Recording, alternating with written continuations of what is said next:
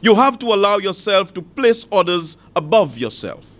For if you develop a superior but false estimation of yourself, you will not be able to effectively discharge your responsibilities as a physician.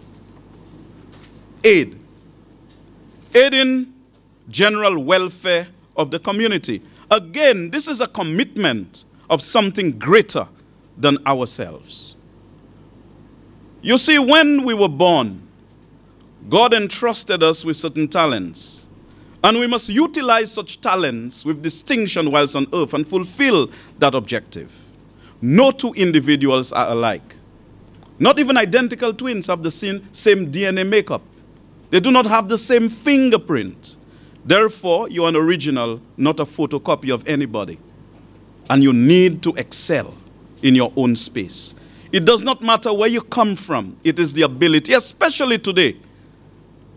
We live in a very different environment. Before, people used to conquer territory and things using weapons of mass destruction.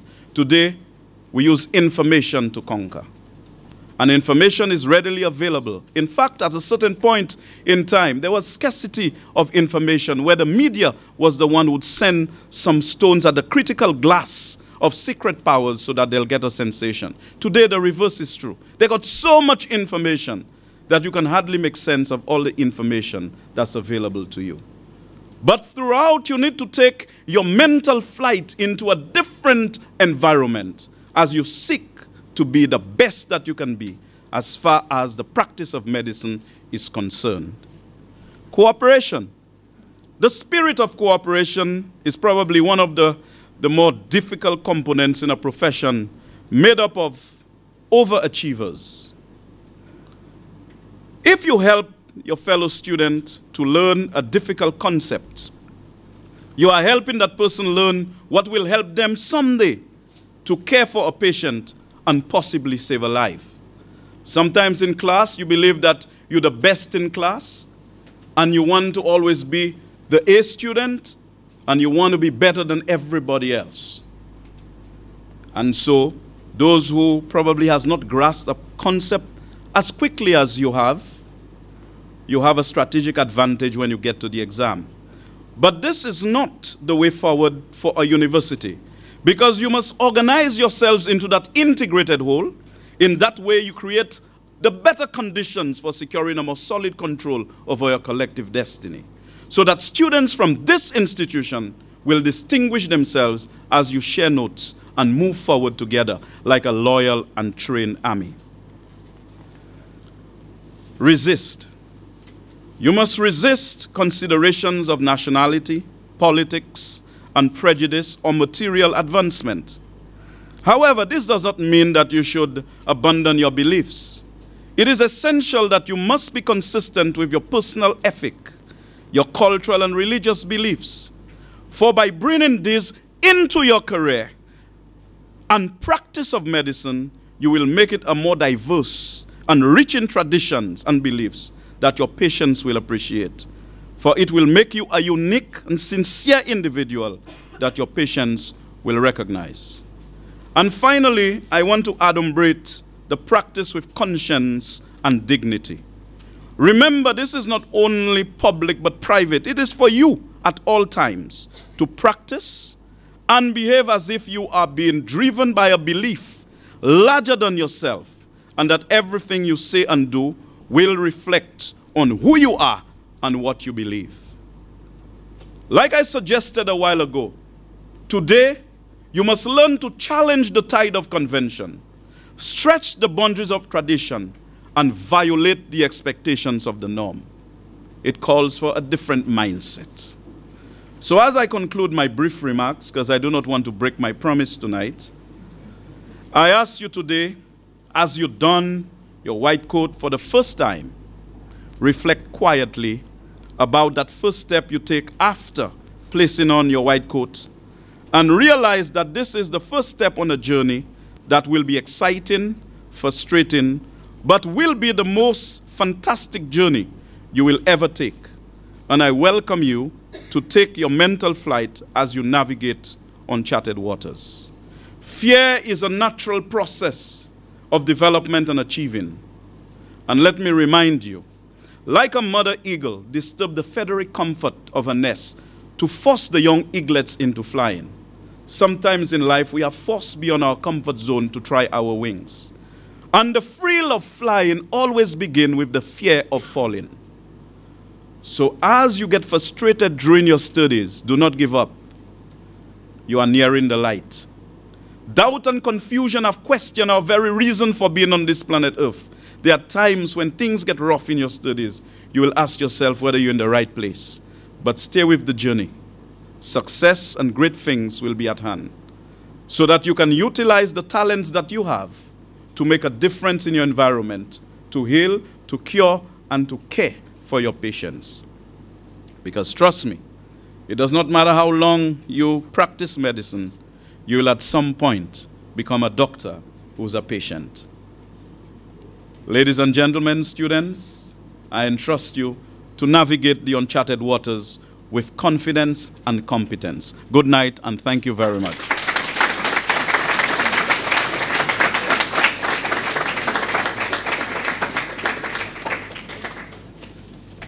Okay. We just wanted to make a really quick apology to our guest of honor, because we forgot to mention he had such an impressive resume. It was nice and extensive. He's also the Minister of Aviation, if you didn't notice all the flight metaphors. So if you could join me again in thanking him for being our keynote speaker. So if we could give him one more round of applause.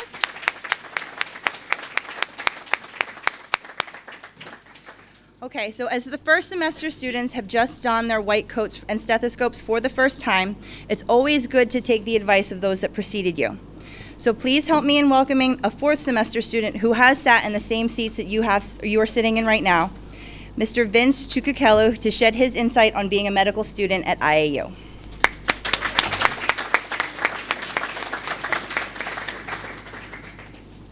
I am a fourth semester student now, but almost a year ago today, I was sitting in the same seats you are now.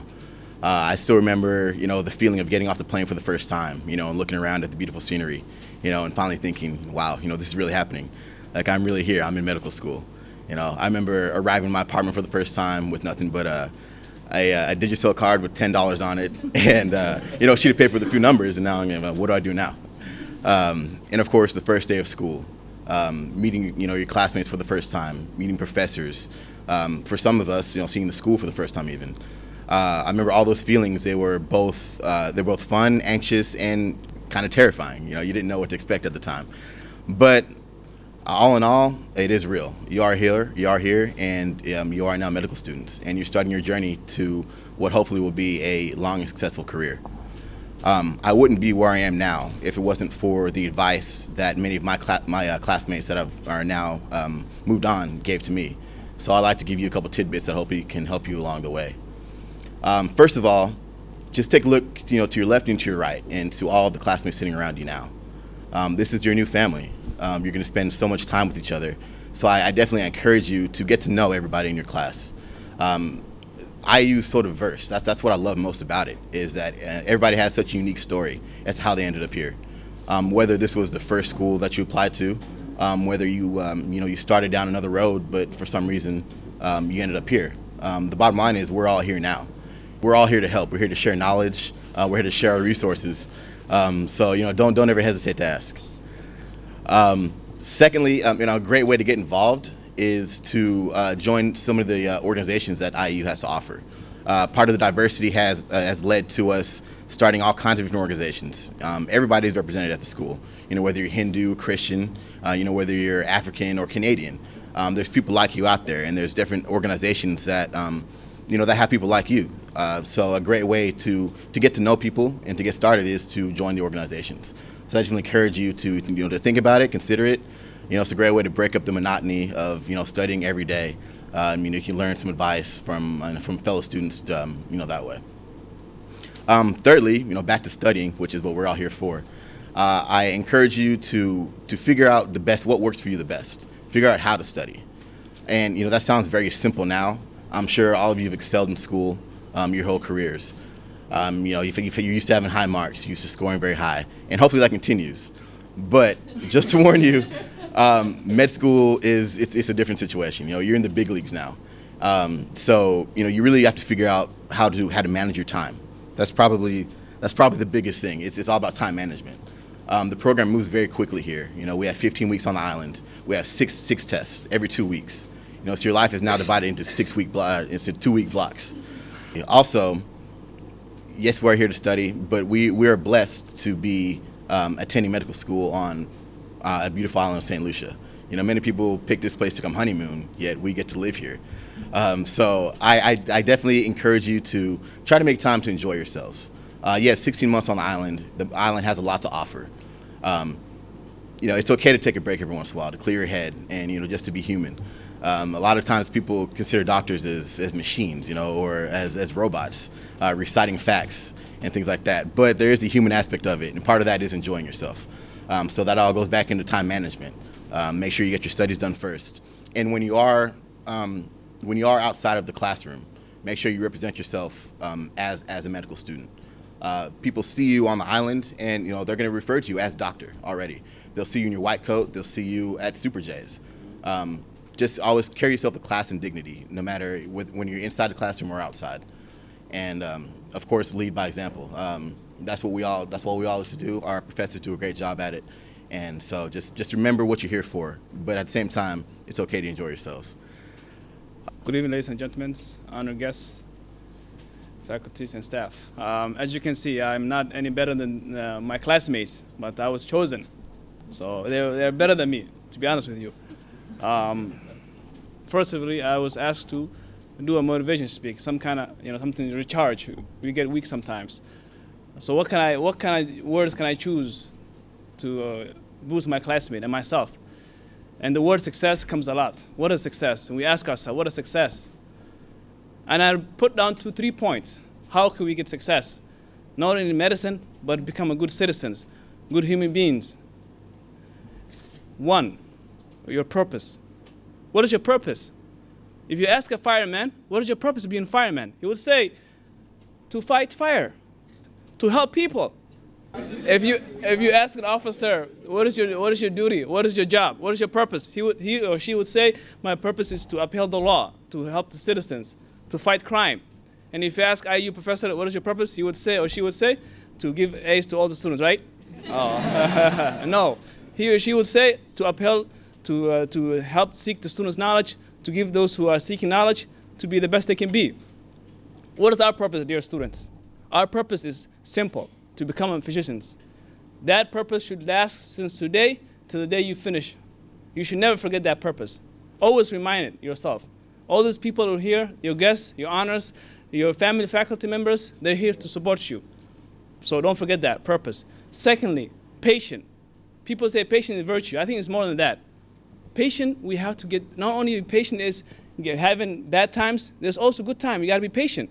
That is, if you get an A, that doesn't mean you're going to stand back and say, I'm going to relax. No, be patient to get another A. And then also, being patient when you get hurt, down and out.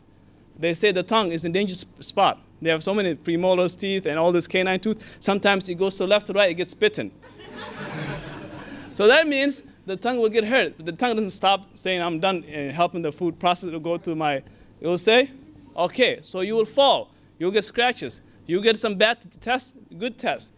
Bad times, good times. That doesn't mean you should stop. You should always succeed. You should remember your whole goal is to get to the end mean, and that is to become a physician one day. And lastly, but not least, determination. If I told you that behind this building there is a degree waiting for you, MD, your job is to go through the building, through these walls, without no sledgehammer. That means your determination should reach the horizon. You should never give up, no matter what. So you will have, forget she say or he say, oh, I don't like this professor. Your job is to succeed tomorrow. You only have few time in this island. So let us make this the best time we can. These 3 principles, let us inherit and become one. Thank you very much. Yeah.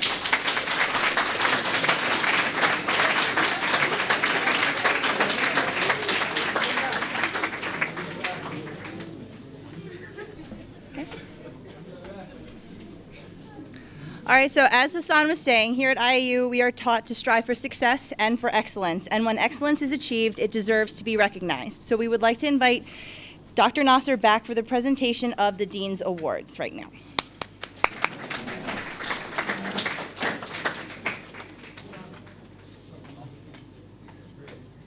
We have a few awards today. I would like to share it with you. First Groove Award is going to be given to the hard-working staff. Again, I just would like to remind everyone, for the winner, congratulations. For those who's not going to receive the award, there is always next semester.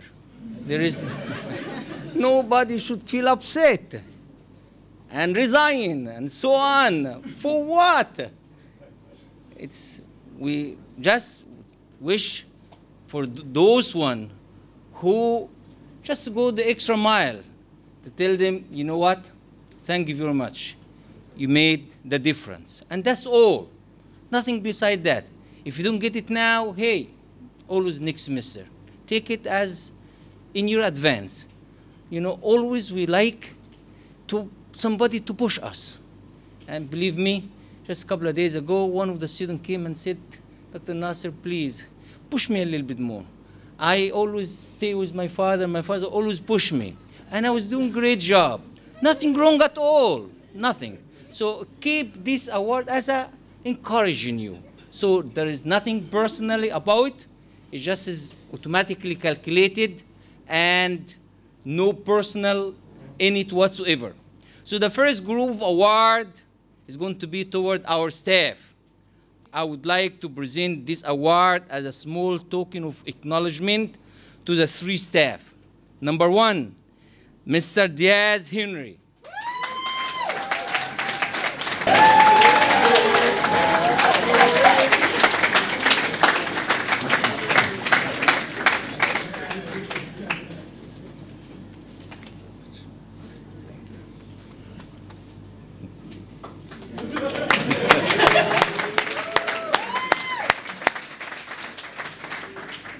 The next award to someone we always need in a difficult time. Computer is down, internet is down, hair is down. Who are you going to call? None other than Danish. Please, Mr. Danish, come in.